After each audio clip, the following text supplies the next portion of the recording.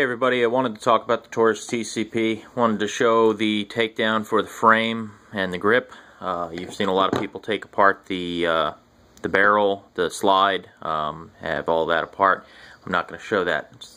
You can find that elsewhere. What I am going to show you is how to take this all apart. First thing you need to do is take out this pin right here. You can push it out from either side. I've already got it started, so we're just going to pull that loose. You have to use a punch. I'm using a small screwdriver. It still works. Alright, there's the pin. Pin comes out. Next you have to do is take off this little cap at the bottom. See that little cap right there. Just put something underneath it. Put your thumb over it, or whichever finger, and pry up. You don't want that going flying. You don't want anything on this going flying. And there's your cap. Next, we need to remove this spring. Now, you can use needle nose, you can use or a pick. I like a pick. Works better, in my opinion. So just pry up, and then move it into the mag well, and there it is. The pin will just fall out. There's the pin. It has two little grooves in it. You can see those grooves. Now, the whole assembly is ready to come out. What you need to do is lift from the front. There are springs on either side, so grab both sides. Pull up at the front, pull up slightly at the back, and then pull forward. So you're pulling up, then forward, and then pulling the whole assembly out. Now, this spring, like I said, is under tension. It will go flying. Take your slide latch.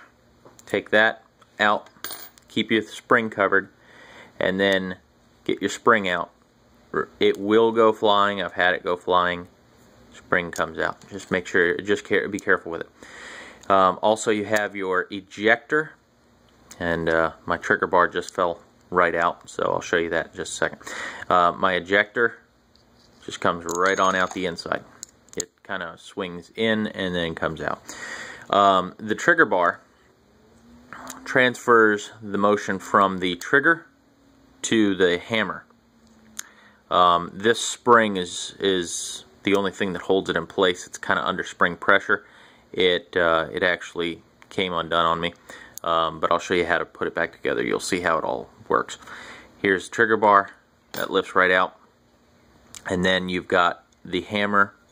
Use fingernail, anything small. Just grab this, and that is your hammer pivot pin. That comes right out.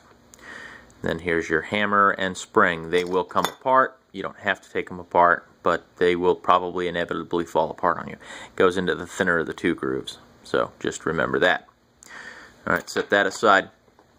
Now you've got your trigger. Now what you do, if you want to get this all the way apart, there is a little hole at the base of this. I'm using a sewing needle. Anything that's stiff and very thin will push on this pin that you just heard fall out. This pin actually goes in that hole in the trigger. See that hole? That actually is what was holding the bar, or the trigger bar spring. That was holding that in place. It's also holding the trigger and the trigger pivot in place. Trigger pivot goes through the other side. The slide latch actually rides on it. Just push that out, and it falls out, and there's your trigger. So you've completely disassembled. Other than your safety, I'm not going to take that apart. There's no reason to. Now, things you might want to modify to improve the trigger on this gun. Just polish all of this area. Mine is actually quite smooth. I tried to make it as smooth as possible. This is where the trigger bar rides. I've also polished my trigger bar. That is also very smooth. Inside the end of the trigger bar is a little area where this is where the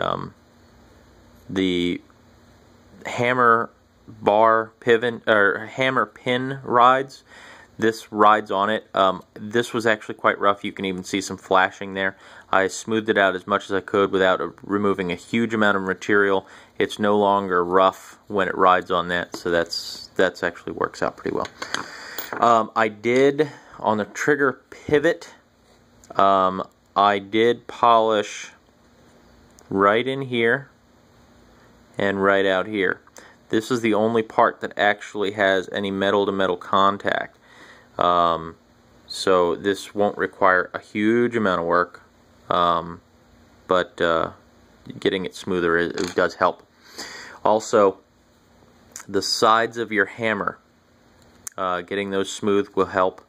This isn't going to make a huge improvement, but anything is better than what it is now. Mine actually was pretty rough when I started, so it's quite good now, good and smooth. Now to assemble, you're going to take your trigger, put it in place, hold it in place, and then you're going to take your trigger pivot, slide it in there, and then push it all the way in. There we go. Then you're going to take your spring. With the spring, you want to insert it and have this pointing down. That should be down. You don't want it up when you put it all together, because it won't have the sufficient spring pressure to hold everything or to work properly. So once all that's done, align the holes, get that hole aligned, then use your trigger pin, insert it in there, and push it all the way down. There's that. Next, you want to get your hammer in place. Take your hammer, slide it right up in there,